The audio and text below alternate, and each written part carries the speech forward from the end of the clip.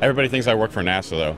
What got me into 3D printing? I was in an area where I was a very big gamer. I started to realize like you can use Ninja Ripper to like pull game files to actually assemble models. Didn't have a 3D printer, and I started watching some 3D printing people. At the time, those printers were like $700 for a little wooden printer, and I was like, I never thought I would be able to afford something like that. 10 years goes by, and my wife sees the price of them. I didn't even look into them. I didn't realize how affordable it was to get into the hobby. The craziest part, like the thing that really captured me, was the fact that you're looking at something on a 2D surface, but then when you physically see it in your hand, like you can show somebody a 3D print and they're like, oh, that's cool. But when you fully take from the computer to the actual printer, it's like completely different feeling. Very, very exciting and mind-boggling.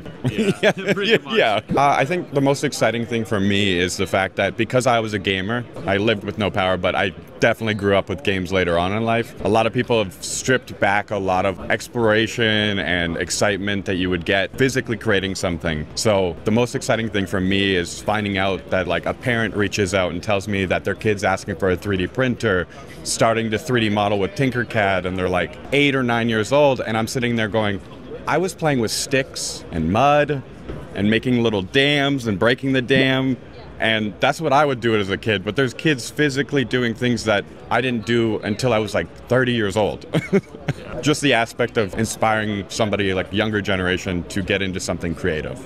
I think that Dwayne chain with the little Dwaymans, as bad as that model was, when I look back at it, I'm like, what was I thinking when I modeled that? I don't fully want to talk about it, but it was a cool thing. I'm gonna keep this. Yeah.